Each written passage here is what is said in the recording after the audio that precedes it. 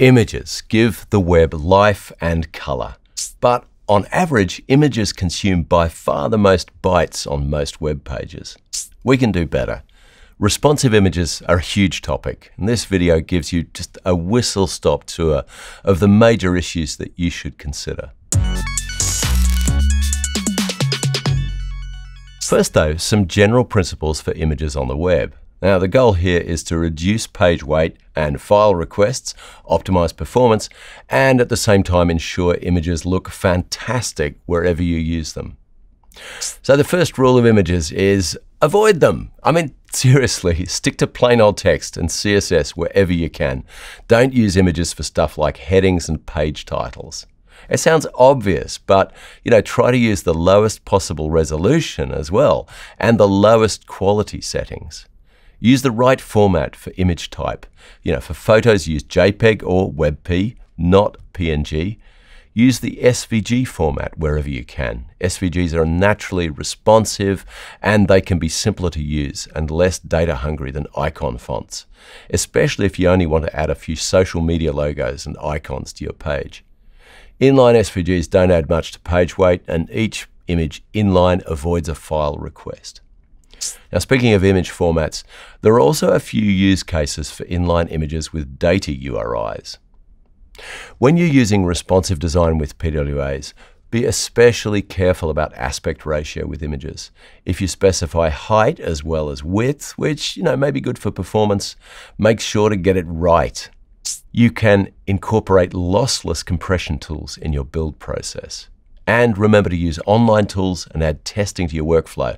Lighthouse, Page Speed Insights, Web Page Test, and many other free tools do image testing. It really is a great time to be doing responsive images on the web. You have powerful elements and attributes for sizing, resolution, and to reduce data cost. Now, this chart is for picture and source set. As you can see, there's great support across modern browsers. There's also a picture polyfill available for older browsers.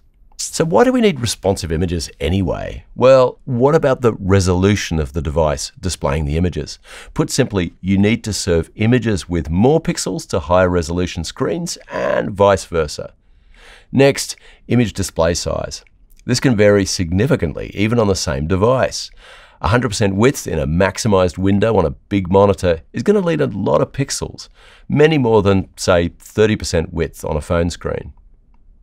You also need to consider that different browsers support different formats. In particular, the WebP format can enable smaller file sizes and better quality images, but you need to provide a fallback for browsers that don't support it. You might also want to use art direction. This is when you want to serve something different depending on display size. For example, a different image crop or even a completely different image. Your website needs to be able to respond to all those different concerns: resolution, display size, image format, and art direction. So let's look at some of the features that make this possible. First up, the source set attribute. Now, this example shows pixel density descriptors. The source set attribute tells the browser which image to choose depending on the pixel density of the display. This might be 1x for a desktop monitor or 2x for a laptop screen. Now, one thing you'll notice is that the markup naturally falls back to the source attribute, and that means it'll work on browsers that don't support source set. By the way, make sure you always add an alt attribute. Now, unfortunately, we're not going to cover a lot of accessibility in these videos, but the alt attribute is fundamental for those using screen readers or for users with images turned off. So, for a browser, there's a catch-22 when it comes to choosing which image to download. The browser needs to know the dimensions of each image, but it can't know that without downloading the image to check. Enter the W unit. The W unit tells the browser the saved width of each image in pixels, thereby enabling the browser to choose the right image to retrieve, depending on the screen pixel density and the viewport size. Just to be clear, the source set attribute is giving the browser information about the image width. It does not specify the size to display the image. You still need CSS for that. And one gotcha to remember, you can't specify both a pixel density and width descriptor in the same source set. It must be all pixel densities or all width descriptors. You can go further than just telling the browser the image width. The sizes attribute describes the display sizes of the image element. The sizes attribute in this example is telling the browser, this wallaby will always be displayed at 50% of the width of the viewport. Given the image files available, please choose appropriately. And this enables the browser to select the smallest possible image to download. The picture and source elements enable you to provide alternative sources for the same image. The browser will load the first source that it understands. If the browser can't read the files specified in the source elements, or if the browser doesn't support the picture and source elements, the default image will be loaded. The source elements can include different file formats. In this example, we use WebP first and then JPEG, and provide the same JPEG file as the default image in the image element. This is great for photos. You can also use picture for art direction. That means choosing different images for different display sizes. The source element can take an optional media attribute to specify a media query. If a media query works for the current viewport width, then the image and the associated source set will be loaded.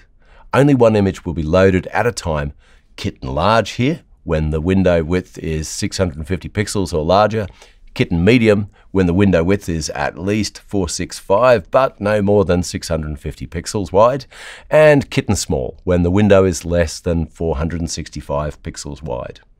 If the browser doesn't support picture or source, it'll fall back to the image element, which means that the small kitten image will be displayed. The live demo link will take you to an example of this code for you to test in practice. So, okay, hold on to your hat. Here's everything put together. We've combined media queries and source set to specify images for smaller and larger viewports, with different images for different pixel densities. Don't forget, there are tools for making this part of your workflow, so you don't need to manually code all this. There are lots of resources to help you get started in the materials that go with this video. The lab exercises will help you get to grips with coding responsive elements and attributes. Thanks for watching. I hope this was useful.